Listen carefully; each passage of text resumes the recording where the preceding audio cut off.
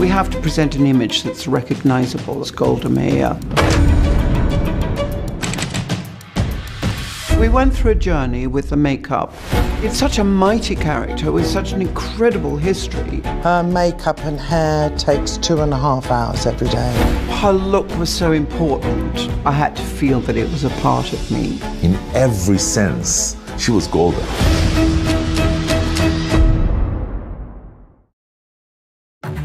Today, our enemies launch an offensive against Israel. Russians are preparing airborne divisions. When I was a child, they would beat Jews to death. I am not that little girl hiding in the cellar.